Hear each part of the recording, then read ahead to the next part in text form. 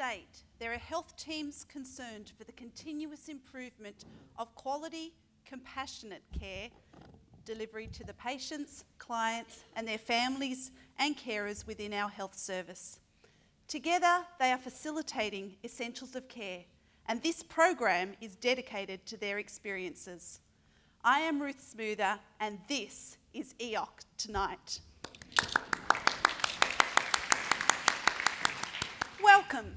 Tonight we are going to explore the progression of essentials of care through the South Eastern Sydney Local Health District, and specifically the evaluation of facilitation development, its barriers and enablers. Joining me tonight is my co-coordinator for the district, Tamera Watling. Tamera, thank you for being here tonight.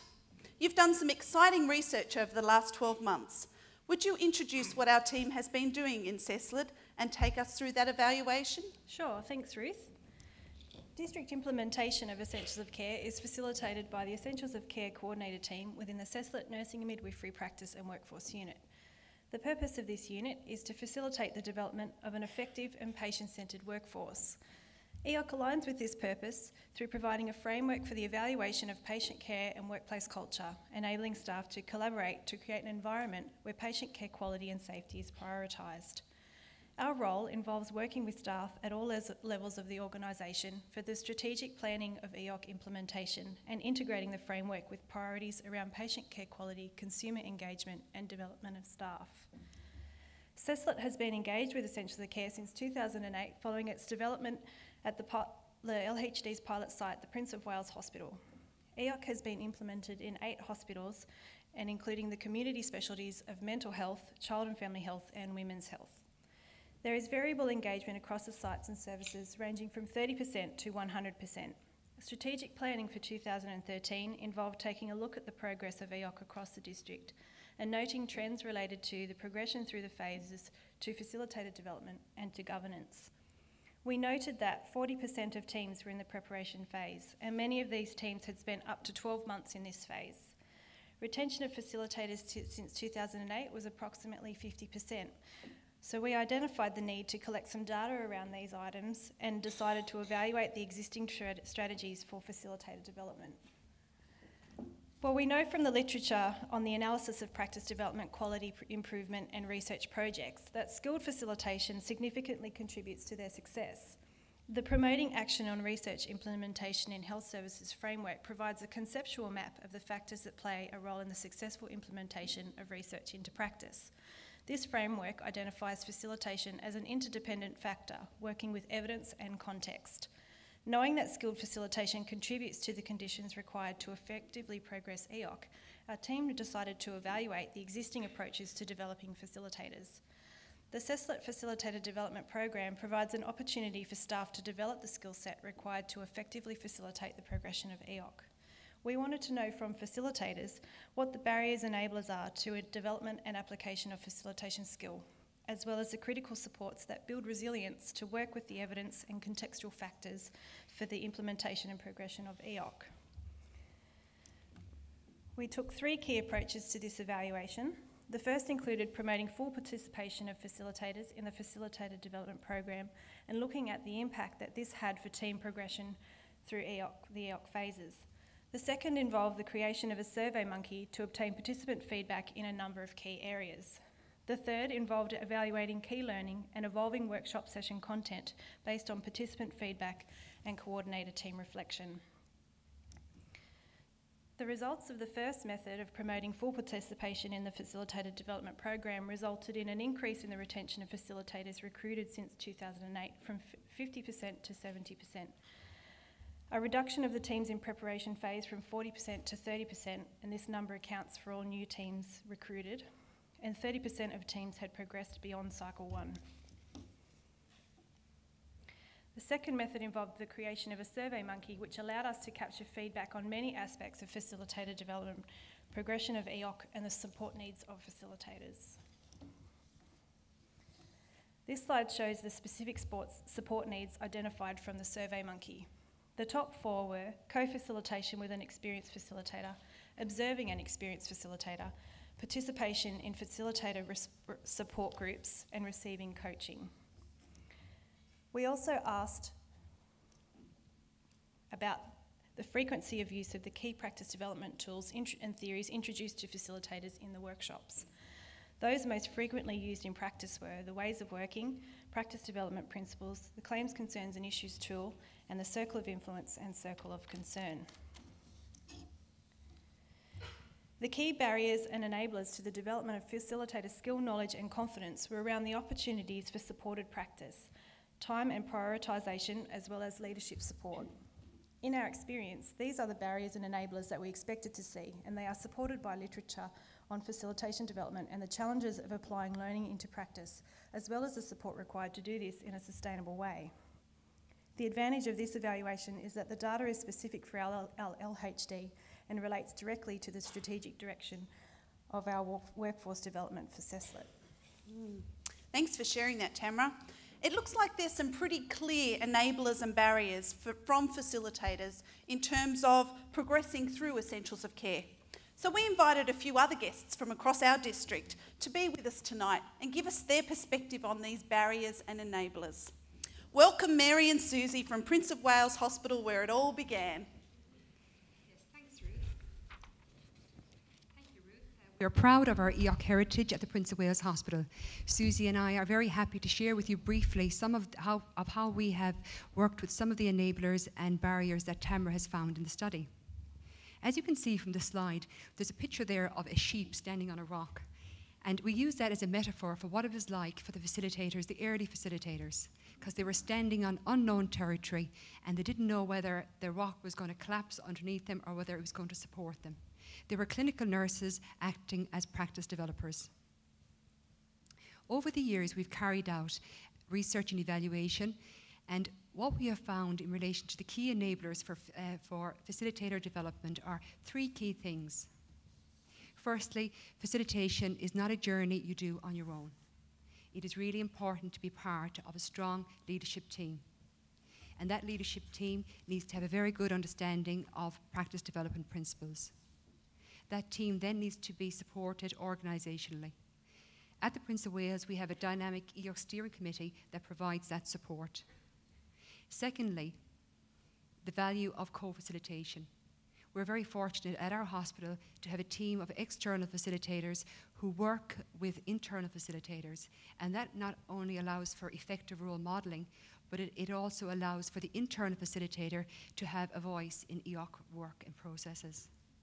And finally, we recognise, especially for early facilitators, how challenging and how difficult it can be to capture EOC processes and outcomes. So we try our best to try and offer as much support and guidance in order to help facilitators in that way. And Susie will expand a bit more on that. Thanks, Mary.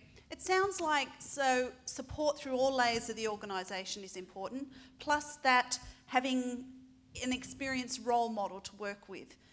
Susie, what else can you add to this? Thanks, Ruth. And I think, as Mary just mentioned, we provide the support and guidance with evaluation of essential care and its reporting. And this isn't always easy.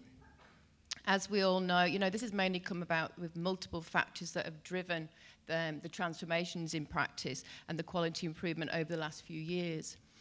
And we're all given these wonderful gifts, these national and state initiatives to work with. We have national standards, accreditation requirements, and of course, real, advances in technology to work with. And this has really resulted in a complicated and increased quality and practice change environment. And as Tamera shared, there's the challenges of workload and clinical priorities also. So our leadership teams, we have sometimes struggled to determine what sits where. Is it safety and quality? Is it essentials of care? Is it practice development? Is there a linkage to national standards? There's been so much duplication, and at times things have possibly been missed. And this slide is the first draft of a Prince of Wales conceptual framework that we've developed to support and enable the leadership teams and facilitators to see and consider where it all links. It's everyday business. It's with the practice development principles underpinning and framing how it works at Prince of Wales. And this next slide is a bird's eye view of an evaluation reporting template. We call it SENSE. You might be able to see the SENSE at the top. And we developed this in collaboratively to support the leadership teams to document contemporaneously the transformational practice development that they're undertaking, the linkage and evidence of their outcomes. Good, thanks. So a lot of work's gone into that, and thank you for sharing it with us tonight. Prince of Wales have had some exciting clinical outcomes they'd like to share. 9 West in particular have developed a few slides for us. Cassie, would you take us through some of your outcomes? Yes, of course, Ruth, and I'd like to say thanks for inviting me on the show tonight. This first slide shows the themes our team have developed over 3 cycles of essentials of care. Over time, our emphasis has changed from nailing the basics of patient care to unit-specific projects. We used a variety of tools to develop the themes, from internal and external audits such as hand hygiene, safety audits, periods of observation, and most importantly, staff engagement. As a facilitator, I love to see and share results. The next slide will demonstrate how much can be achieved through well-supported and facilitated EOC projects. A couple of our successes include the improved completion of risk assessments such as pressure injury and falls risk. As you can see, we moved from non-existent in 2008 to a fantastic 100% completion by 2012. Wow. Now, whilst hand hygiene has come a long way, it's now almost a competition to be the best team in town on our ward. In 2012, we moved away from observation, and instead we asked the team to identify project ideas from their day-to-day work, and this led to the more unit-specific themes. We were thrilled by the huge reduction in time to culture, diagnose and treat peritonitis, with a significant impact on the quality of care and the length of stay. All the important numbers. As a facilitator and as an educator, I'm proud of the introduction of our active learning books. These are simple exercise books, but they enable the staff to document and reflect their learning whenever they wish on the ward. This came from a staff-identified need to provide evidence of their ongoing CPD at re-registration. The next 3 slides show examples of the growth and improvement made over the 3 cycles of EOC so far. Whilst Tamera displays these, I will share some of the methods of facilitation we've utilised. We hold monthly clinical practice meetings. The EOC meetings are held on different days of the week to enable a wider cohort of our staff to be involved. We use Gibbs' reflective tool, claims, concerns and issues, and then facilitate smaller groups to develop the action plans. I've enjoyed my transition from novice participant to a skilled EOC facilitator, which has been made easier by the Facilitator Development workshops, having an experienced co-facilitator in my unit, and the strong EOC support network at Prince of Wales. I think that work speaks for itself. It's so exciting, isn't it, to see actual clinical outcomes that impact positively for our patients. Moving on to some of our guests from Sydney Eye Hospital now. Welcome Lynette, Alex and Angela. Thanks for being with us tonight. I'd like to start with Lynette. Lynette, how do you see Tamera's study working in with what your experience is at Sydney Eye Hospital? It absolutely does, Ruth. Facilitators were really struggling in the early days. They were feeling quite isolated in their work. Then we introduced the Facilitator Support Group, which met with 2 of the key enablers of Tamera's study. One was the opportunity to actually observe a more experienced facilitator at work, and the second being just absolutely feeling the benefits of participating in the Facilitator Support Group itself. Our facilitators started to feel far more connected with the work that they were doing and with each other. Well, why don't we ask one of them? We've got Alex and Angela, who are 2 of our facilitators from Sydney Eye Hospital, and they've been attending the group since the very beginning. Oh, great idea, Lynette. Alex, how have you found the Facilitator Support Group? Well, I find facilitating essentials of care is like learning a new language. Of course, I would like to wake up tomorrow morning speaking Mandarin. But I recognize there are many steps along the way. The support group helped me with those steps. When the group first started, I was actually ready to give up my role as facilitator. I felt really burned out. The support group helped me to get ready with the project and was great support. Thank you. Excellent. Thanks, Alex. And Angela is one of our facilitators from the theatres in Sydney Eye Hospital, and you've come up with quite a unique way of meeting that barrier of getting time to meet, didn't you? Yes, I think it is quite unique. We have challenges being able to hold team Essentials of Care meetings in the unit, but from the beginning we've had great management support. So once a month on the low activity day, one facilitator and 4 staff meet for a 6-hour ADO workshop where we progress through the Essentials of Care work. We then feed this back to the rest of the staff in a half-hour in-service the week following the workshop, and this works well for us. Excellent. Thanks, Angela. And I think you also said that managerial support throughout all of that was really key to you. And we invited one of our managers from the district. Welcome, Liz, from the Narang Barai Child and Family Health Team. How do you address the barrier of getting time to meet and work together? Hi Ruth, yes, it is definitely a challenge at times to work with our Essentials of Care work and try and work that into our workload, especially with other competing priorities.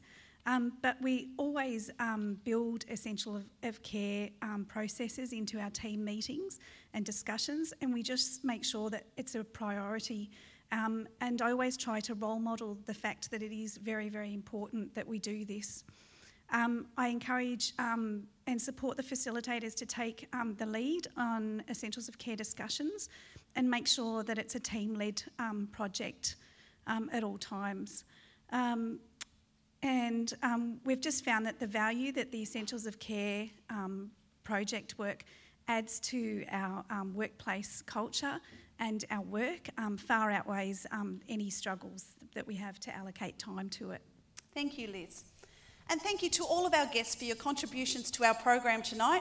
It seems as though South Eastern Sydney Local Health District has worked well on evaluating the impacts of facilitation development on progressing Essentials of Care in the district and have come up with some creative ways to increase enablers and work against the barriers.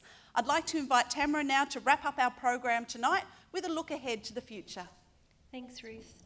For 2014, sharing our evaluation results with stakeholders at the executive levels has provided a foundation for the following strategies: to promote full participation in the Facilitator Development Program through a revised recruitment process which involves having study leave approved in advance for all workshops.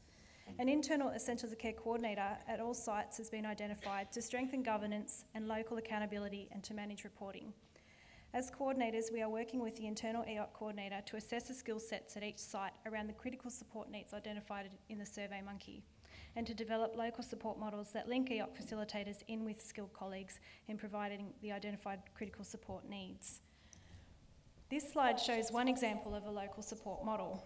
The purpose of this model is to create site-based communities of practice for supporting the development of Essentials of Care facilitators, as well as for enabling staff within an organisation to apply an existing skill set. In this case, the existing skill set is coaching. Preparation for implementation would involve recruitment on a voluntary basis of skilled staff and EOC facilitators. Introductory workshops on the theory, practical and ethical components of the model would be held, and external facilitation of the setup of each community of practice would happen. This model lends itself to the opportunity for district communities of practice if adopted by multiple sites. The intent behind these strategies is to build and sustain the investment into staff development as well as practice development approaches to change management, to build the facilitation capability of staff, to embed enabling into core business, to maximise the translation of learning into practice, and finally, to enable the facilitators of CESLIT to work with their colleagues to create the conditions for human flourishing for our staff and for the patients and for the families that we serve.